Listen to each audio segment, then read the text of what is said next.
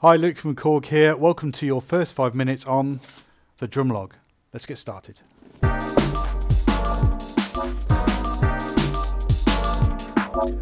So here's what you get in the box. You get your Drumlogue unit, KA350 UK power supply, and your manuals, and also a download coupon with some cool software as well. So now we're ready to go. If you want to monitor directly, you can plug in a pair of headphones. We've actually got it connected via a pair of jacks, and these can go directly to a pair of monitors or through a mixing desk. You've also got an additional 4 outputs as well, so you can send different channels through different outputs if you need to.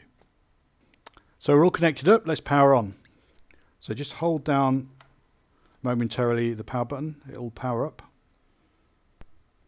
So once it's powered up, we're into live mode. If we want to listen back to a pattern, press play. If you want to change the tempo, just use the tempo control there. It tells you the tempo you're running at, always top right of the screen as well.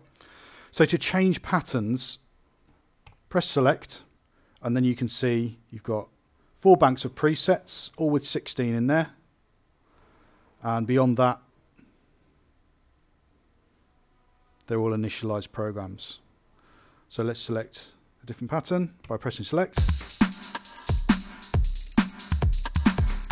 You can also select patterns via the buttons here as well,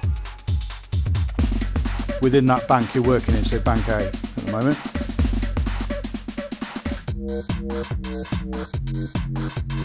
You can also change kit as well, so if I go into kit there,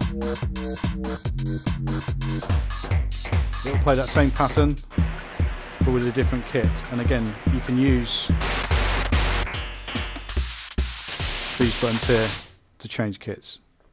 So in the Drumlogue you're going to be working in 2 main modes. You'll be working in live mode, which allows you to audition all of the different parts live, or step mode, which allows you to see the different steps whichever part you've selected. So for instance, this pattern here, if I press part and then bass drum, you can see that you've got 4 to the floor. If I add more,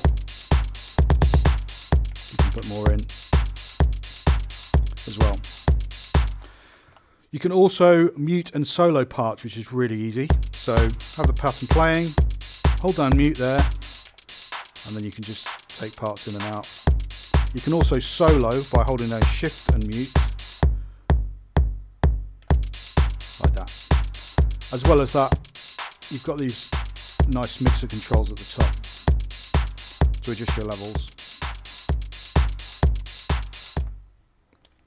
This section here tells us how long the pattern is. So in this case, you're actually working with 4 measures, and the light underneath tells you which one you're actually seeing on that particular part that you've selected, which is the hi-hat in this case. You can also press time, and that'll show you the length of the pattern as well. It's actually really easy to make your own pattern in Drumlogue. All you have to do is clear it, and then you can start from scratch. And there's 2 ways to do that. You can initialize by holding down shift and the last key there. What that does is it clears the program and the kit, so the pattern and the kit. Or you can hold down shift and press clear all, and what that does is it keeps the kit as it is, if you like the sounds you're already dealing with, and then you can just make a new pattern. So that's what we'll do here. We're in live mode, so we can press our sounds and audition them. Hit record.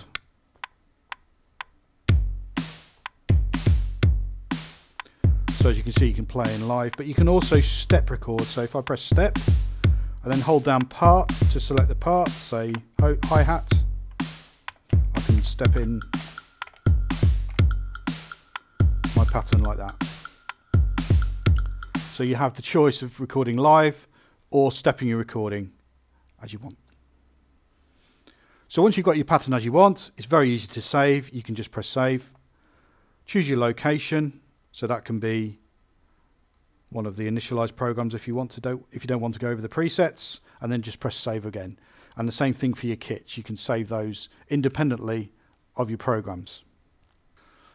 So if you need to do a factory reset of your unit, you can just hold down shift and record while the unit's off, and then power it on. And then it will take you to the factory reset screen,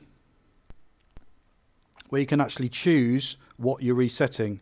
whether it's everything, the global setting, just the kits, programs, samples, or the units. So you can choose exactly what you want, and then just press yes, and it will do your factory reset.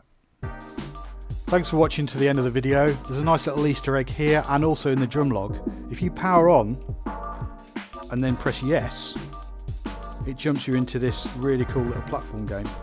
So yes and no, left and right, and these buttons here will let you jump.